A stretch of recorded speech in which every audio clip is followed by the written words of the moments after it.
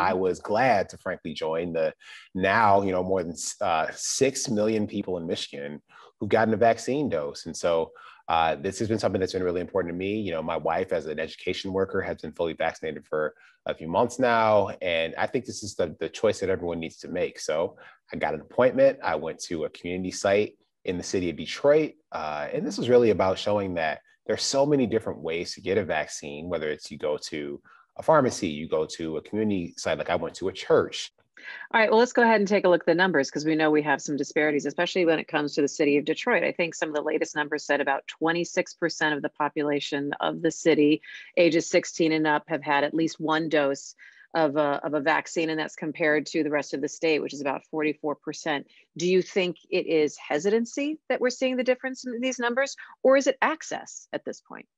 Well, we have a lot of work to do, first of all, so let me say that. And the truth is, we need to address both of these challenges. The fact that people have had questions or issues with vaccines in general, or with the COVID-19 vaccine specifically, like that's why we established the Protect Michigan Commission, which I chair, to try to get all that information and those resources out in a credible way. And we still are going to continue to invest in that work as a state.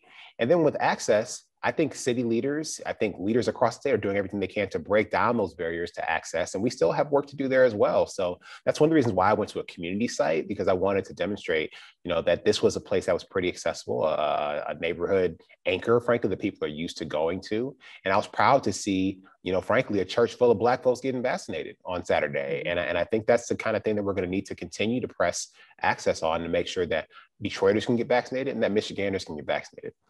Because I'm still hearing stories that it's complicated for a lot of people. Either they're getting online, or they have to try multiple times, or they have to go to different sites at different times, and that it is not that easy of a process. What are some of the people telling you, like when you were at the community site at a church, about what people's experiences have been, and then what they're telling other people? Because again, spreading things by word of mouth, or saying, look, this was my story, it wasn't so bad, and this is how I can help you. Yeah, one of the things that's been important is, again, as vaccine supply has increased, we've been able to increase the availability of walk-in appointments at places, because you're right, some people have had challenges navigating, online systems or even text message-based systems.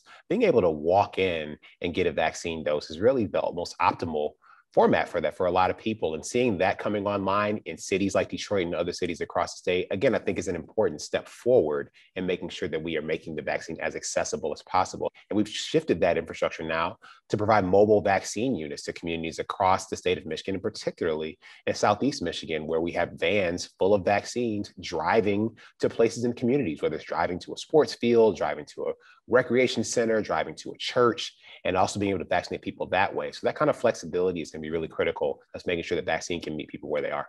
What are some of the conversations that are happening between the mayor and the governor's office? So we're in communication with the mayor's office, as well as with the municipal leaders across the state on pretty much a daily basis. I mean, we're working together to make sure people can get what they need. And so in the city of Detroit, certainly, they've been pretty aggressive in terms of, again, the types of availability that's been made possible for Detroiters, whether it's walk-in clinics, mobile sites, churches. There were sites at high schools in the past week or so. And so I think they're just wanting to make sure that they have all the tools that they need, and we're going to make sure that they get them. How important is it, I guess, to see example, to have community leaders come out and share their stories of vaccination and help people navigate that?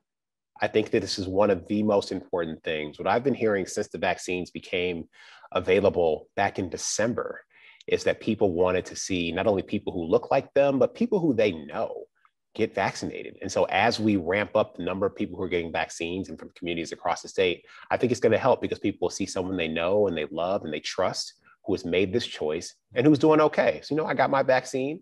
My arm was a little sore for the rest of that evening, but I'm good. And as a young, 38-year-old Black man who's relatively healthy, I thought it was important to do that publicly so that other people who are my peers or also family members of my peers could see that and make that similar choice.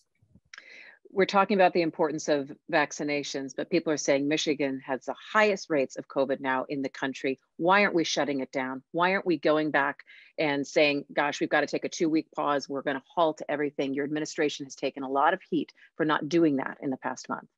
We've asked for people to pause a lot of activity. We've asked for people to not dine indoors. We've asked for indoor sports, for example, to take a pause. We've asked for people to, quarantine after coming back if they've taken a vacation or a spring break trip.